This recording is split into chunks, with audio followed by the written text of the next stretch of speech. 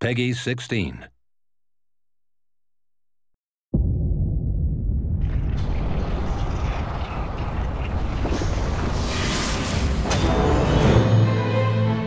Hi, I'm Julien Pirou. I'm one of the writers and designers working at Ubisoft on the current Might and Magic and Heroes games, especially Might and Magic Heroes VII. But today, it's the 20th anniversary of the franchise, and I am with a special guest, Jon Van Caneghem, the creator of Might and Magic and Heroes. Thanks, Julian. It's great to be here. So, can you tell us a bit about what you're doing currently? Yeah, so I recently started a new company, and it's called VC Mobile Entertainment, and we're working on mobile games. So fantasy, strategy, I think a lot of the fans would be happy to see the new games we're creating for tablets and phones. So Might and Magic Heroes, or Heroes of Might and Magic as it was called originally, is celebrating its 20th anniversary this year. The first one was released in 1995. So how do you feel as a creator of the franchise of this anniversary? Wow, 20 years, that's pretty exciting. Never would have imagined it when we created the first one in 1995. And it's just so exciting to be here and having new games being made. Can you tell us about how basically how Heroes came to be, how it was born? Oh wow, it's quite a long tale, but I'll try to get through it quickly here. Originally, I was a big fan of strategy games as well as role-playing games, and I played a lot of board games and a lot of strategy games. And my first attempt at making a computer strategy game was actually King's Bounty, which some people refer to as the prequel to actually Heroes. And King's Bounty was quite a critical success, but not as much as a financial one. So we kind of put it on the side and said, all right, I'll stick to role-playing games for a while. But we had so much fan feedback and kept asking for a sequel, make a new strategy game, please. Said, all right, finally I'm going to do one. And we decided to make Heroes 1. And took a lot of the concepts I had learned from Heroes, from King's Bounty, and came up with this name called Heroes. And originally that was just going to be the name of the game. And ironically, when we went to go to market it, we couldn't get much attention. And that's when we decided to, all right, well, let's borrow from the RPG series and let's make it Heroes of Might and Magic, and maybe we'll get some shelf space. And really, that's how the game was born. So originally, Heroes was not supposed to be basically part of the Might and Magic universe. Yeah, so it wasn't planned to be linked at the time, but once we gave it the name, then we thought it deserved to have characters and references to the RPG series, and then it all just started to fall into place. And from a storyline and from a character point of view, it just made sense to start combining the two series. Compared to King's Bounty, Heroes is much more of a strategy game with castles to take, territory to conquer, resources and so on. So that was really what you were aiming at with this game. Absolutely. I really wanted a strategy game that you could start, play through, and finish and win, and then start over and try different strategies and tactics and different difficulty settings. Resource management, exploration, a little bit of RPG. It was fun to just pull all that together in a fantasy theme. It was very exciting. And that's a lot of different ingredients to put together in the same game. So how challenging was it to make the first Heroes? It was actually very challenging. In fact, building the first game, of course, you have to build the engine first, and no one really even knows how the game is going to play while you're doing that. So we had a lot of doubting players and testers at the office. And ironically, very close until the game was actually finished, people didn't even think it was very good. The magic kind of came together in the last few weeks as we got the game actually working and worked out some of the play and the scenarios. But it was a long haul, and you had to have faith for a very long time to get that game done. Do you have a specific anecdote or story that occurred during the development of Heroes 1 that you can share with us? Oh wow, there's probably so many, but let's see. 3 weeks before the game was going to ship, people said this game wasn't any fun. I think that was the hardest one for me to get through, and then magically we made some changes on the difficulty and the pace of the game and some of the distances heroes could move, and then all of a sudden the game came alive. And when I saw the QA department couldn't stop playing, then I knew we did it, and I knew it was ready to go. So from this first Heroes of Might and Magic came Heroes 2, which was in many ways, I guess, the real moment where Heroes exploded. So can you tell us about Heroes 2? Yeah, so Heroes 1 was quite a mountain to climb to actually make because we had to build the engine and the editors, and the amount of time left to actually build scenarios and balance was small. Heroes 2 was very exciting to start because we already had the technology and the engine. Now we could just add to it and make the gameplay deeper and more characters. So the whole development period was a lot of fun and a lot of playing. Heroes 1 and 2 were not so heavy on the RPG side. I mean, the skills appeared only in Heroes 2 and they were quite limited compared to how it evolved later. And I think it's really the expansion pack that took the series to a more RPG direction. So what did you feel about that? That was really quite interesting during the development of the game. Originally, Heroes was set out to be just a strategy game and not an RPG. Yet once we got to the first expansion for Heroes 2, it went definitely in a direction of more role-playing scenarios. And we found that the fan base actually, instead of shrinking, it actually grew fivefold. So we had people who really enjoyed the RPG line of scenarios and others who enjoyed the strategy, and it just made the audience to the game just that much bigger. And it was quite surprising, but actually quite a lot of fun. So there's a funny but maybe not so surprising coincidence that on Heroes 7, the 6 factions we have, 2 of them have been actually voted by the community, are essentially the 6 factions of Heroes 2. So in your opinion, what makes these 6 factions so magical? Yeah, that's a great question. I know when we were creating the first few games, we had a lot of debates on how many factions and where the creatures and the characters would belong, and for some reason the 6 groupings just turned out to be a magic number, and it just made sense from a strategy point of view. And I know there's been a lot of previous board games I played that 6 was kind of a magic number for sides too, so it's really interesting how Heroes evolved that way, and now you're saying that the fans want that back, and of course you've done it now with Heroes 7, so that's pretty cool. From a production point of view, what was the size of the team back on Heroes 1 and 2? How many people worked on these games? Oh wow, I think Heroes 1 probably is 10 to 15 people. It wasn't really very large. Maybe expanded to close to 20 near the end. Heroes 2 got considerably larger, and I think Heroes 3 might have peaked at 50 plus people towards the end. So actually, that's a great transition to Heroes 3, which is still to this day the episode that fans always mention and bring back into the conversation. Why do you think Heroes 3 became such a great success? I think it's really the pinnacle of the Heroes series. We took everything we had learned from the first 2 and added to it with some more modern graphics, and we created a new editor from scratch, which I think was a big part of the Heroes series, for players to be able to create their own scenarios and map. And we spent a lot of time on the editor, and just a lot of time on game balance, a lot of time on details, and just we put our all into it. We really loved making that game. It was a lot of fun. Heroes 3 went on to become very successful. It had several expansion packs, so the Heroes Chronicles also more experience to the fans. How do you explain basically the impact it had on players? I don't know, it's quite magical actually. I still meet people today who tell me how that was their whole college career, was playing Heroes with their friends, and it's really quite amazing. That game has stood the test of time, and still even today people play it, and I don't know. Sometimes you just hit it right on the money and it all works. It's really hard to explain. Actually, in Heroes 3 especially, there are some heroes that are familiar faces. Sir Christian was actually Chris Vanover, one of the members of the team. David Mullick became Sir Mullick in the game. Are there other characters or heroes that come back to you and that have a special history like that? Well, yes, I think a lot of them in the game were employees and or old characters from other Might and Magic games or previous Heroes games, or some of them were actually characters that many of the employees played as their role-playing characters when they played role-playing games.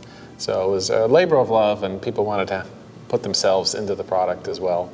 And of course, I was Sir Caneghem. They always put me on things, so I didn't mind. And I think Kragak was actually your pen and paper character originally. Yeah, that's correct. That goes all the way back to high school days when I used to play paper and pencil RPGs. I had a character called Crag Hack, and I think he's lived through all the Might and Magics and Heroes games. It always gives me a laugh when I hear that. The Heroes series especially had, for a very, very long time, a very involved community. I think even back when it was Heroes 2 and 3, there was a 3DO forums with a lot of people already discussing and debating the games. So how was it to work with the community back then?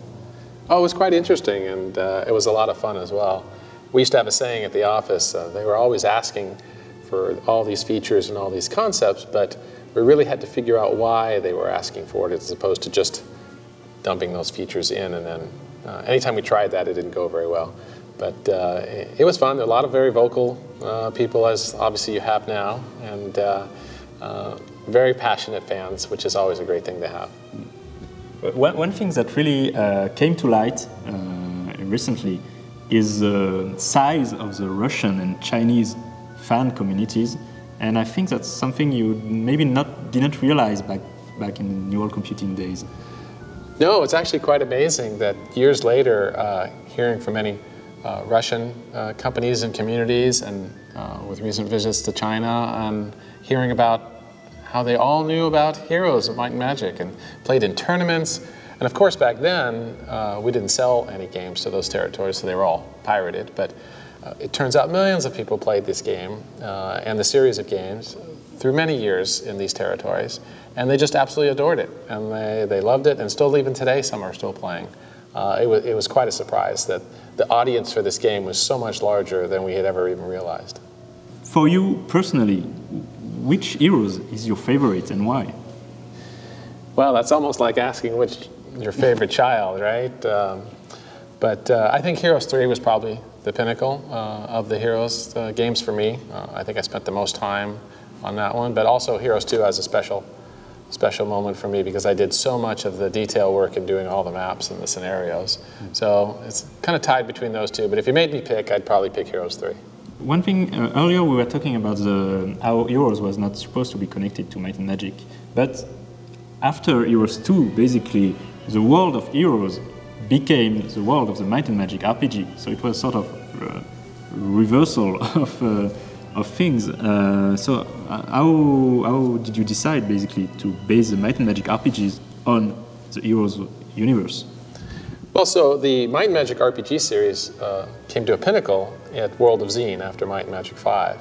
And the story had ended, and I was a little done with role-playing games at that point, and I was 100% focused on strategy games, which became Heroes. And then as Heroes grew to be such a huge success, it became the lead project, actually, and Might and Magic RPGs were then following. So whatever we wanted to use for Heroes was fair game, and it became the lead world, and we borrowed lore and characters from the Might and Magic series, and that's how they became intertwined. In the early Might and Magic titles, there was this sort of sci-fi background. It was usually well hidden, or you only discover it at the end of the games.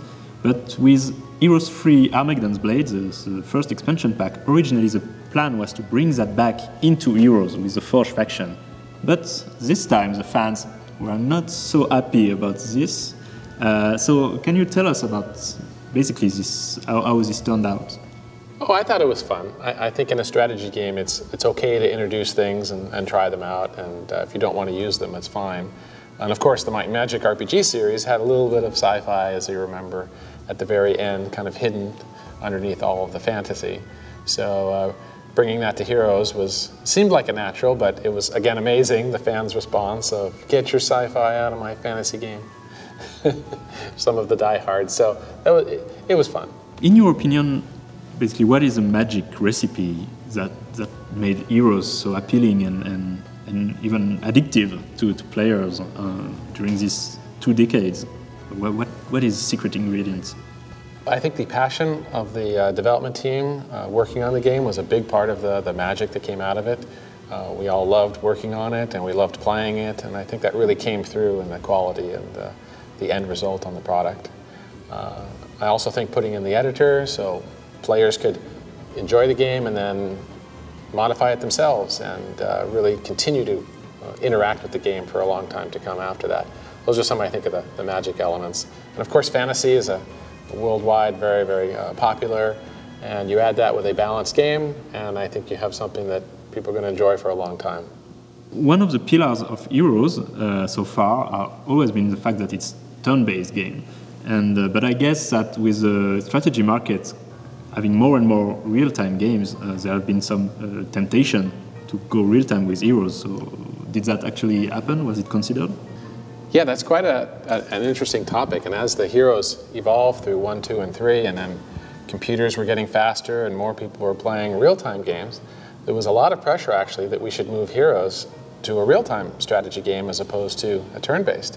And the market was fewer and fewer turn-based games, and everyone was releasing real-time games, and we almost did it. We were actually very close to turning Heroes into a real-time strategy game.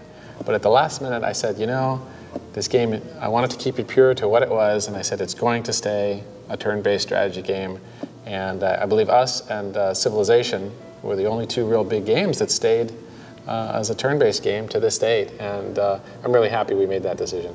There have been actually some games that may have been influenced a bit by Heroes, so was it something you actually saw in other strategy games and you say, oh, actually I recognize a bit of my game in that? Yes, in fact, I do think there's a lot of games that borrowed or copied from the Heroes series, and I think it's the greatest form of flattery, and I was excited to see it. It was actually pretty awesome. So I think it was in 2004 maybe, Ubisoft acquired the Might and Magic IP, and from there new games, both Heroes, Might and Magic, Dark Messiah, Clash of Heroes, and so on, have been made in this brand. So did you play them? Did you keep track of these games? Oh, absolutely. I was very excited to hear that Ubisoft picked up the licenses and that they were going to make new products. That was very exciting to me that my games were going to live on. And yeah, I think that back when Heroes 5 was starting at Ubisoft, actually you were approached to maybe take part in some capacity to this project, but at the time it didn't happen. So can you tell us a bit why? Well, I was busy at the time working at a new company and new games, and I thought it was very flattering, and I would have wanted to, but I couldn't have dedicated my entire time to it, so we decided not to work together. So right now we are in the last sprint before releasing Might and Magic Heroes 7. Did you have the chance to see what the game was shaping up to be? Well, I've been following it a little bit, and I'm obviously very excited to see it come out. And like with the previous Ubisoft games, I've been waiting to actually play the final game, is the way I like to do it. So can't wait to play it. I'm very excited. On Heroes 7, we are trying to involve the community a lot in the development process with this Shadow Council website, when we ask them to vote for factions, for creature design, and so on. But I was wondering, what's your opinion of this open development philosophy that we see more and more nowadays in video games? Oh, absolutely, and it's quite commendable to actually do that, because I know how difficult it can be. But with a game with this type of history and the passion of the fans, I think it's a terrific thing to do. I hope you do more of it. One thing we've said about Heroes 7 is that it's a bit of a best of Heroes, basically our favorite features and ideas from all the past installments of Heroes, as well as some new ideas, of course. What would be your best of Heroes? What are your favorite features of the Heroes games? Wow, that's a lot of features, but I'd have to say a well-balanced game that I can play over and over again with a lot of difficulty settings, obviously beautifully created, and of course having an editor where people can put themselves into the game. So this year is Heroes 20th anniversary, but next year will be Might and Magic 30th anniversary. So looking back on all these years, you've really been witness of the evolution of the video game industry. So what's your opinion on video games nowadays and where the industry is going? I think it's great to have been involved with the industry for so many years, and wow, 30 years next year for the original Might and Magic, that's crazy. I can't even believe it. But I think games have, for the most part, remained the same, and what people like and the systems involved. The graphics get better, and now we have more interconnected games with the internet. But it's really been pretty cool to watch the evolution of games over this long period, and to see something like Heroes and Might and Magic continue to be played this long. I really can't tell you how great that feels.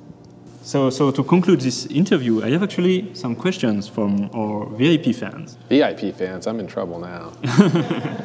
If you were to create Might and Magic today, would you still mix fantasy and science fiction together?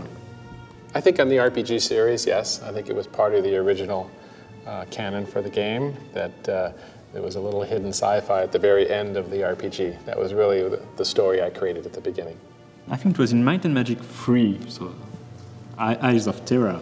At the very end, in the ending sequence, there's a mention of the creators being the ancients' arch-enemies, basically. And so fans are wondering if the creators and the Kriegans are the same beings. Well, no, the Kriegans were a different race we created to do invasions and cause havoc. And the creators originally started off as just loosely the development team at the office. Well, we were the creators. And then as the fans started to read and play the games, they started to interject ideas, and it actually stirred our imagination, and then we made more out of the creators than just the guys at the office writing the code. Right now we're talking about the ancients, or because in Might and Magic 3 it implies that creators are like the nemesis of the ancients, and it was never mentioned ever again. No, sure. In fact, the creators and the ancients were kind of the same thing originally. They were us at the office, and then as the fans responded to the concept and the lore and the mythology, we started to build it into the actual games and the history. Another question, a bit of the same type, really, that Greg Fulton, who was a writer on Might and Magic Heroes 3, mentioned on a forum or something that angels were maybe like cyborgs, or it was hinting that there was some dark secrets behind the angels of Heroes 3. Was it actually just a joke, or were angels really something scary? Well, as far as I know, I think that was just a joke. Angels were just another fantasy creature that we had in the game, but you never know what Greg was thinking. He came up with a lot of crazy ideas. Did you ever give a specific name to the planet where the Heroes 1, 2, 3, and Might and Magic 6, 7, 8 were set? There was actually probably several names. I couldn't tell you today which one we even settled on. Maybe Greg could jump in on some forum sometime, but it really wasn't part of the big picture for the product, so I don't think it was a big deal. But I know there's fans who they like every little detail to come out. At some point, it became known that you had a passion for car racing. So is it still something you're interested in? Yes, that's my other love, is sports car and auto racing, and I've been doing it non-stop now for 20 years. And it's funny you just asked. So last weekend I was at Mazda Laguna Seca Raceway and actually won my third national championship. So it was very exciting. So why did you decide to actually mostly left the science fiction elements out of Heroes? Well, I think a lot of that had to do with the fan feedback, as you mentioned earlier. Might and Magic had a little bit of science fiction at the end, but Heroes really wanted to be a pure fantasy strategy series, and then when we added RPG sense to it, it just didn't really need the science fiction background.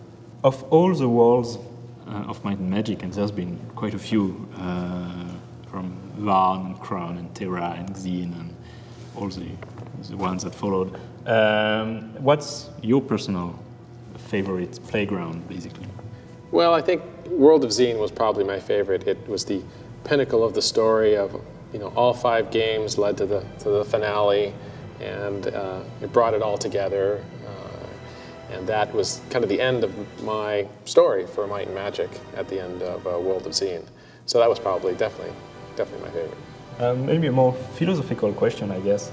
But what's your main goal when you create a game? Is it the fun, the interesting plot, having interesting and unique gameplay experience, or a bit of everything, basically? Well, true, it's a bit of everything. I think there's a little bit of selfishness in there, and I do like to create games that I myself love to play indefinitely. And it just such a great feeling to be able to create something that so many people out there can enjoy and have a great time with. And then there's, of course, the financial responsibility, but for me it's always been, I hope it makes enough so I can make another one. Originally there was Might and Magic the RPG, then came Heroes, the strategy game, and little by little there were other attempts to try other genres, like action games and stuff like that. For you, what would be the genre you'd like to see Might and Magic try, basically? Well, we did want to make an MMO out of it. There was an attempt there that we never got to finish. I really did like the direction of Dark Messiah that Ubisoft did. I thought that was a lot of fun. I enjoyed playing that. I've seen some handheld games and some browser games. I think they're all cool. But any more of the games is just great with me. Okay. So the last fan question is really about Might and Magic Online that you mentioned. Did you regret never getting to finish this project, basically? Oh, absolutely. We had such amazing plans to take Might and Magic to online.